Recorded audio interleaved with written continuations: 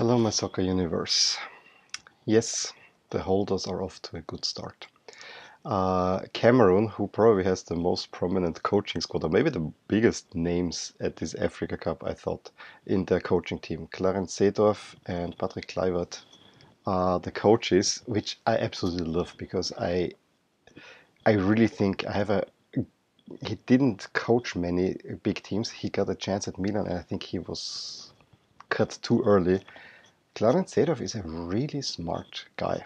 I heard him talk about soccer on TV when I was in the US, and I really thought that at Milan he had some good ideas, but I don't think he had the backing of the board, and that was his undoing. I really am hopeful that he will be very good as a coach for Cameroon.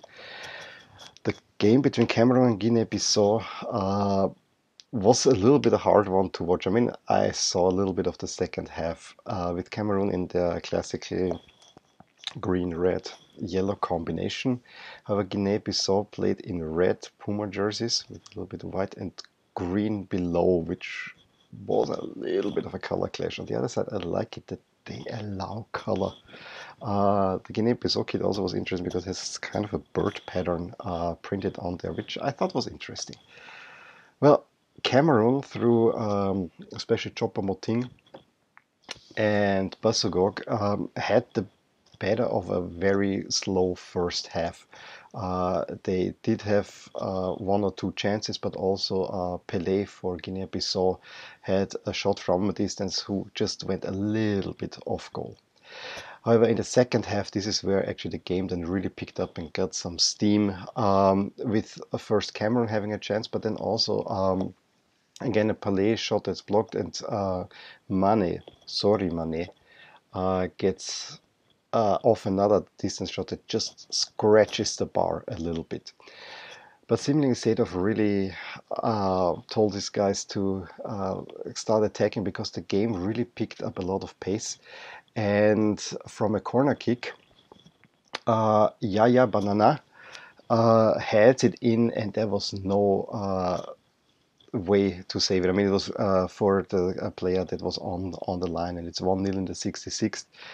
And then a really unfortunate sequence where a cross comes in, it is headed onto the leg of a defender, and it falls to Stéphane Bahoken, who just came in two minutes early and makes it 2-0 for Cameroon.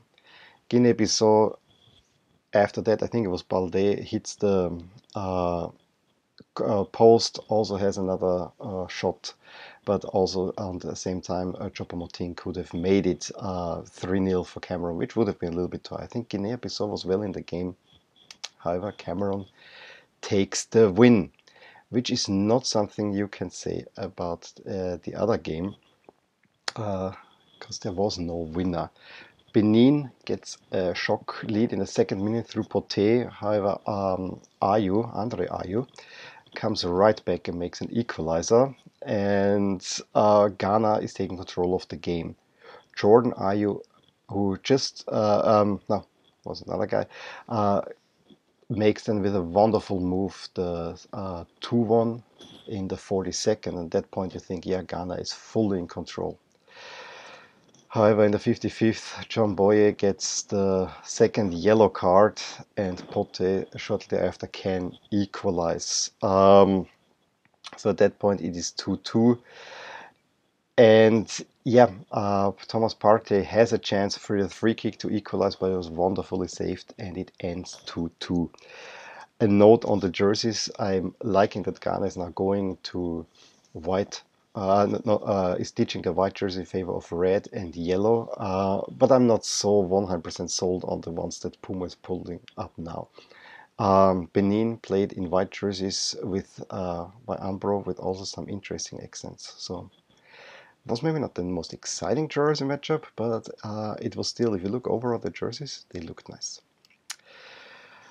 Today we have an early game where Nigeria has to again play in the heat against Guinea, which is actually the should be the top game in this group. And then we have Uganda plays Zimbabwe and the late game Egypt against Congo. So this is kind of the prelude. We have a lot of big games coming up now, big group clashes. Anyway, give me a thumbs up if you enjoyed this video. Drop some comments below if you want to fill me in or disagree with the assessment of the games that I had. And yeah, subscribe to my channel if you want to see more updates like these. And I will talk to you soon. Bye. Hey there, I really hope you enjoyed this video. And if you did, here are some videos and playlists that might be of interest to you too.